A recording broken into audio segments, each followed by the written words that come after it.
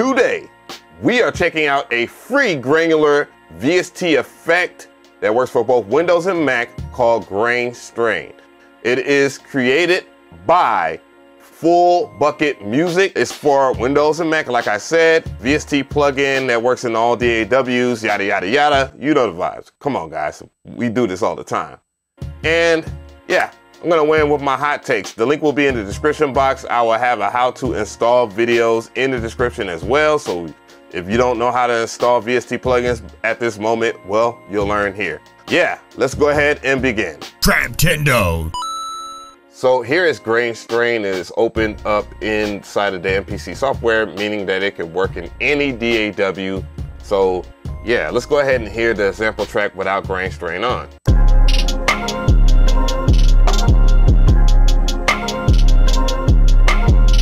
All right, now that we have taken a listen to the track, what I'm gonna do is solo this part, which is the sample. Then I'm gonna pull up Grain Strain again, and then I'm gonna make sure that it stays on the screen. So let's go ahead and hear it now.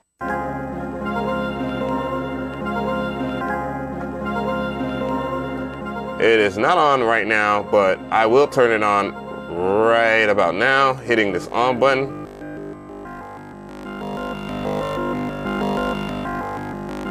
As you can hear, it's not very appealing, and yeah, we'll start to get into it because it does get better than this. So messing with this parameter right here, right now it is in milliseconds mode. So when I play this over the sample track, so that's what we have. I have it at 370 milliseconds, 0.7 milliseconds. And if I slow it, it will break up in grains.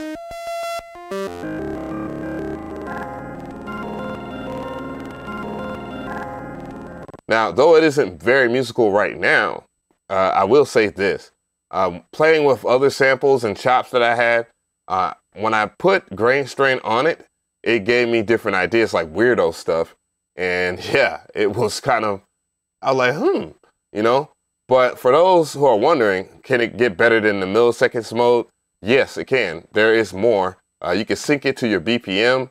You can sync it to a frequency. And you can also sync it through MIDI, but what I want to do is go ahead and put it in syncing to BPM mode right over here in the grain section. So let's go ahead and hear that. All right, here we go. Now if I go to 4.1, it's faint, but you can hear it smooth out the chops. So that's one utility. Here's the next one.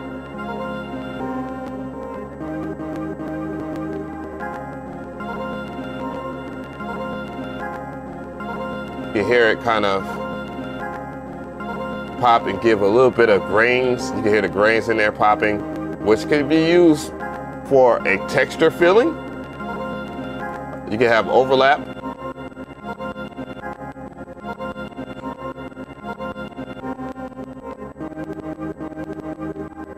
And let's crank it up to 50%. Let's go half.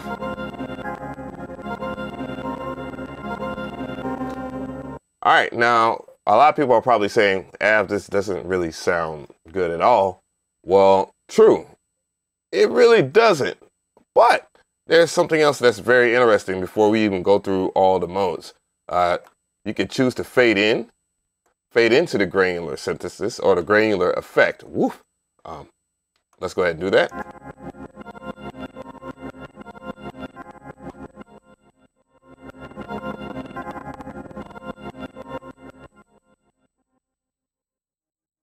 You can see where it gets a little bit more interesting.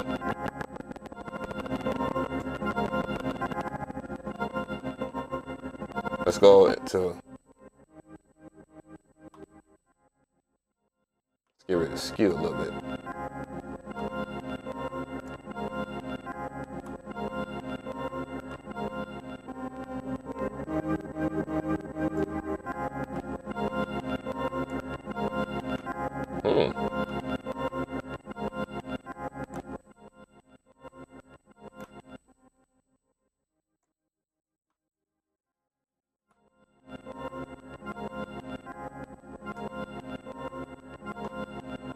Now that we play with that, and you can start to hear some of the potential of it, though it's still a little wonky. Let's go ahead and go to frequency mode.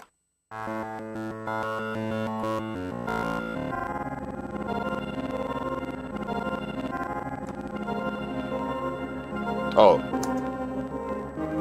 that's a little detail that I left out here. You could do dry and wet, so you can kind of combine the dry or the original signal with the new signal, and then you will get some interesting artifacts in between the two, depending on what you're doing.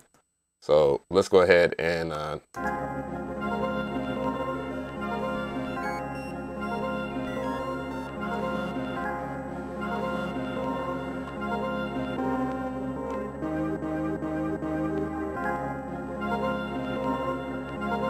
overlap.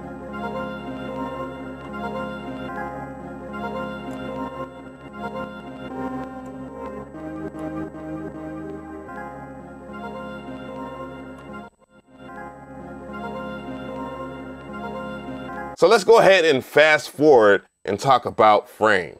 So we have frame over here. This is a module that we're going to check out.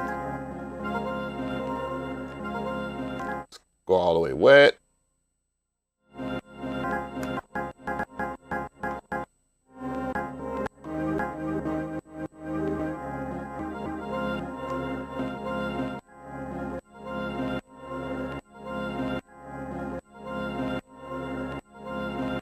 So with syncing the frame part to 1.4 and then the granular part, this is where you can see where things will get a little bit more musical. And this is very important to this free plugin kind of lesson, the granular effect, granular synthesis. Yeah, so let's go ahead and keep on exploring. You can do overlapping. Let's mix up frame.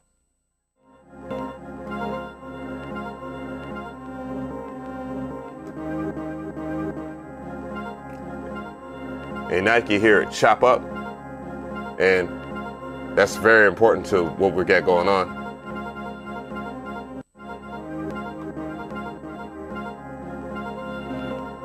Let's go ahead and fade in that.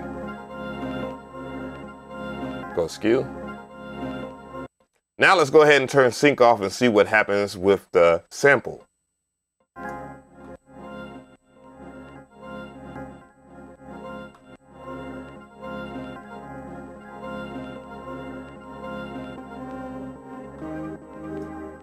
All right, so the more appealing feature is probably sync on, just because it syncs to your BPM, your tempo. So you have the MIDI module, and it's something that I haven't explored fully and don't really care about. I care about kind of just quick results.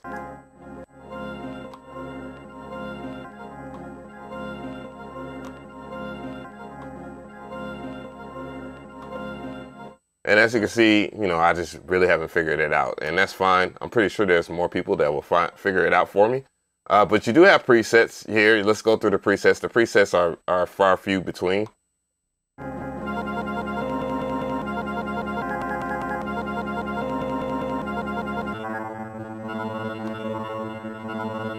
Sounds like a robot. All right, I believe that's synced with MIDI. Ring modulator.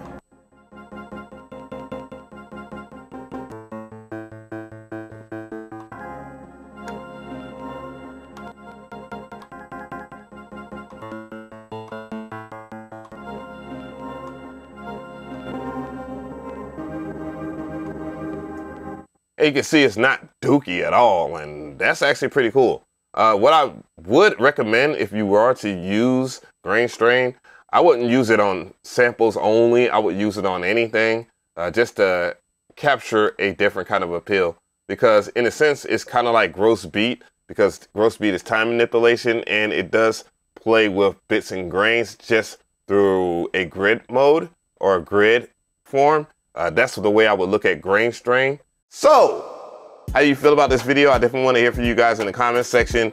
Grain strain, when I first looked at it, especially the UI, I thought, well, you know, it is a free plugin and it works in the MPC software, so hey, you know, why not? And then when I played with it, the simplicity of the UI actually helped with the exploration, and it's very simple to understand, and you know, that brings a little bit more usefulness to anything that you own, free or not. So respectfully so, I think it's really good. Check it out. It's worth the download at least, and yeah, it's in the description box.